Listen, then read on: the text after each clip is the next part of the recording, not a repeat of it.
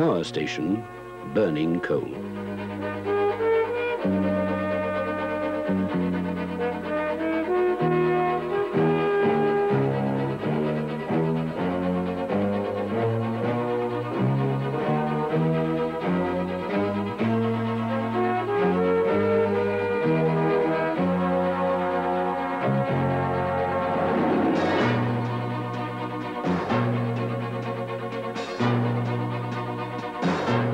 A colliery producing coal.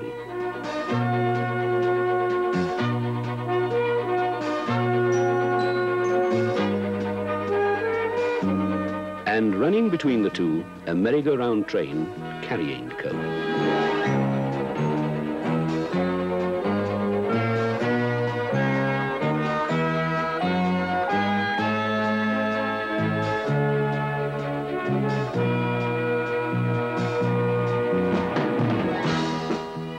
A ton for every foot of the train. Coal round the circuit and round the clock. Over 1 million tons a week.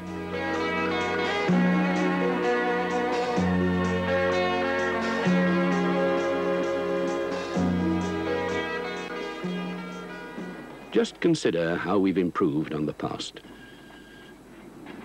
In those days, all sorts of empty wagons were trundled up to the high end of the colliery yard, where each would take its turn in the queue to be weighed empty and then loaded. No more than one wagon could be filled at a time. The coal trickled through slowly as it was produced. And if you weren't careful, a wagon would run away down the slope unless securely braked. Only a few full wagons at a time could be run back down the gradient. They had to be controlled by a man with a brake stick. Often it was the same man who loaded the wagons. The full wagons ambled to another weighhouse, where their loaded weights were recorded. A weigh ticket was made out for each of them, and only then could they depart for the sidings. In the sidings they stood and waited and waited. They continued to wait until a railway loco arrived with a raft of empty wagons.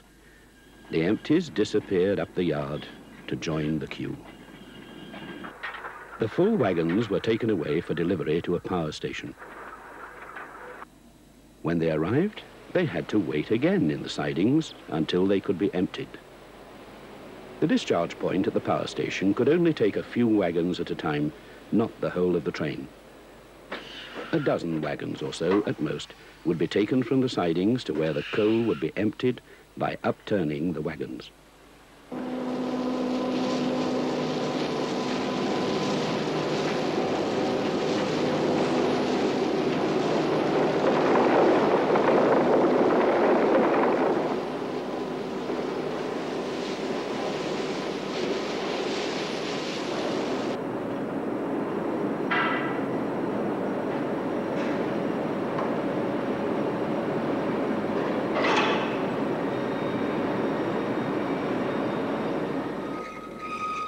The empties were pushed beyond the tipplers and collected for return to the sidings. They stood once more until they were returned to a colliery. Wagons spent most of their time empty or as storage bins. No continuous flow as now. The system, such as it was, could only cope while there was a modest demand for electricity. With the great upsurge in demand that came in the 60s, as much as 5 million tons a year would be required for each new coal-fired power station. With the existing system, a daily delivery of 30,000 tons was out of the question. The movement and handling of coal had to be revolutionized. What happens today?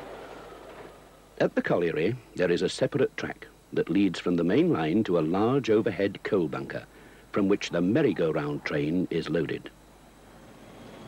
The merry-go-round train, a high-powered loco pulling a set of purpose-built wagons, travels directly to the loading point. There is never any need to store wagons or break up the train.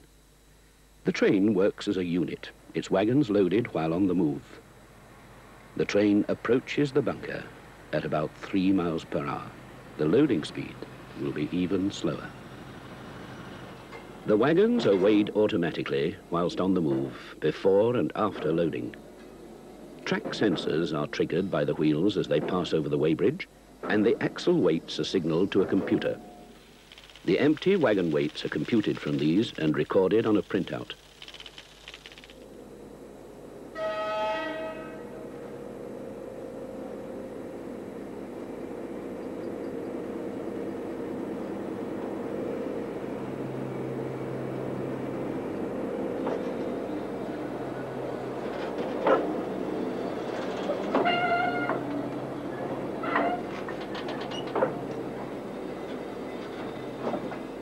The train travels through the bunker house.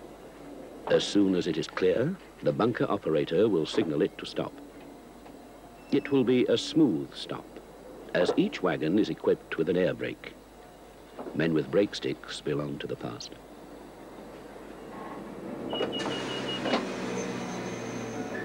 The train is now recalled for loading. It reverses all the way back at half a mile per hour, the most suitable loading speed. In the old days, coal was loaded into wagons as it was produced. Any stoppage in production meant delay in loading. Now the coal is stored in overhead bunkers so that stocks are always available. An operator knows to a nicety how to fill a wagon. The bunkers can store up to 3,000 tons of coal. Clamshell doors, worked hydraulically, release the coal over the full length of the bunker. 4 wagons are loaded simultaneously, each one holding around 32 tons. A full train load averages nearly 1,000 tons. As the train emerges from the bunker, it passes again over the electronic weighbridge, which calculates the full wagon weights. These are set against the previous weights by the computer to arrive at the actual load.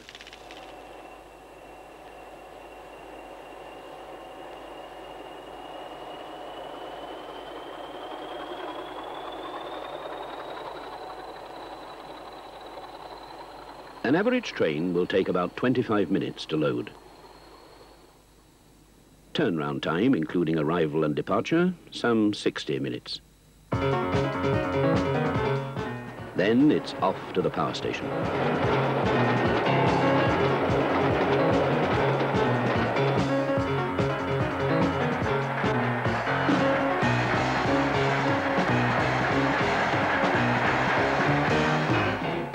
Up to a dozen collieries may serve a single power station, with as many as 30 merry-go-round trains running into the station over distances of 20 miles or more. Every merry-go-round train runs to a timetable, but the system is sufficiently flexible to allow trains to be diverted quickly to other power stations if the need arises. Trains now run at speeds of up to 45 miles per hour, much faster than the old unbraked trains, with vastly reduced journey time.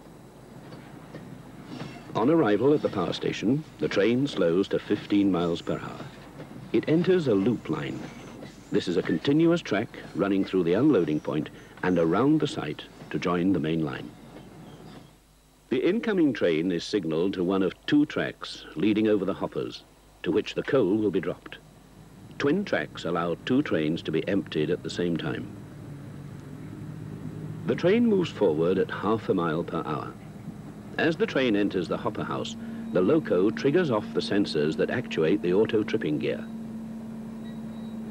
Cams release the safety catches on the wagons. In sequence following that, other trackside equipment opens the 3 pairs of bottom doors on the wagons to allow the coal to drop out. Because the sides of the wagons are steeply sloped, the coal can run out freely and rapidly. There is an even distribution of coal over the length of the hopper. 5 wagons at a time drop their coal. The sequence is continuous. As the wagons emerge, both sides are viewed for wear and tear. The pairs of bottom doors are closed automatically. The safety catch is reset. All these operations are completed on the move.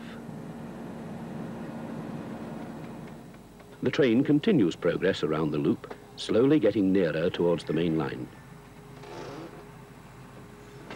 Within half an hour, the whole of the 1,000-ton load has been discharged. Again, the overall turnaround time will be about an hour. When the train is ready to leave, it will travel by the departure track. The speed increases and will pick up to 45 miles per hour once the train has left the power station. The train runs straight back to the colliery. So the merry-go-round goes on. Cooperation between the railways, the generating board, and the coal board has paid off handsomely. In days past, we needed around 200,000 wagons to move some 30 million tons. Now, over 60 million tons are being moved far more efficiently by only 10,000 wagons. How's that for improvement?